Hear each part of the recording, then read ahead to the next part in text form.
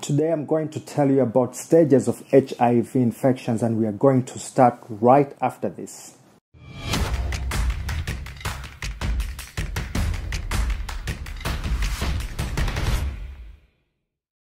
What is going on? My name is Abdul Bashawuth and welcome to another video. And if this is your first time here and you want to learn about drugs in general, start now by subscribing and clicking the bell so that you don't miss anything.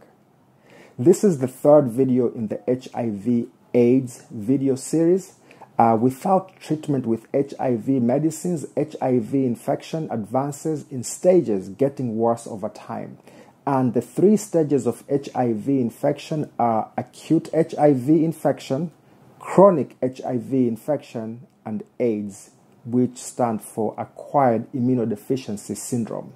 There is no cure for HIV, but treatment with HIV medicines called antiretroviral therapy, or sometimes it's abbreviated as ART, can slow or prevent HIV from advancing from one stage to the next. HIV medicines help people with HIV live longer, healthier lives. So let's start with acute HIV infection. Acute HIV infection is the earliest stage of HIV infection, and it generally develops within 2 to 4 weeks after infection with HIV.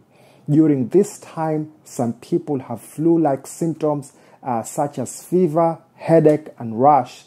In the acute stage of HIV infection, HIV multiplies rapidly and spreads throughout the body.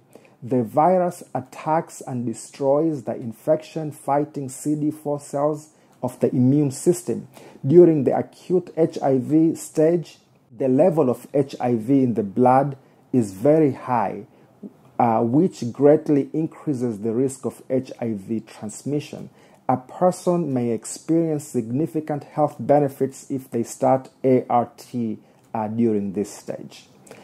Second stage is the chronic HIV infection, also called asymptomatic HIV infection or clinical latency. During this stage, HIV continues to multiply in the body, but at very low levels. People with chronic HIV infection may not have any HIV-related symptoms.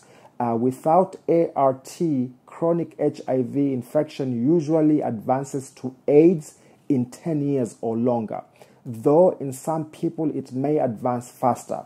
People who are taking ART may be in this stage for several decades. While it is still possible to transmit HIV to others during this stage, people who take ART exactly as prescribed and maintain undetectable viral load have effectively no risk of transmission of HIV-negative partner through sex. And the last stage is AIDS. AIDS is the final and most severe stage of HIV infection.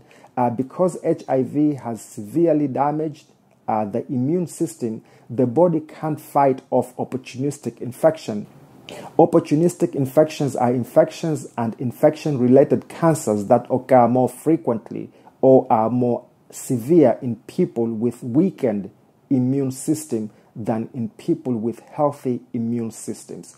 People with HIV are diagnosed with AIDS if they have a CD4 count of less than 200 cells per millimeter cube, or if they have certain opportunistic infections. Once a person is diagnosed with AIDS, they can have a high viral load and are able to transmit HIV to others very easily. Without treatment, people with HIV/AIDS typically survive about 3 years. If you have any questions, be sure to leave it in the comments section below.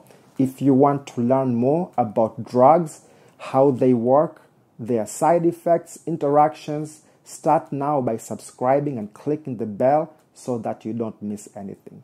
Thank you so much for watching. I will see you next time.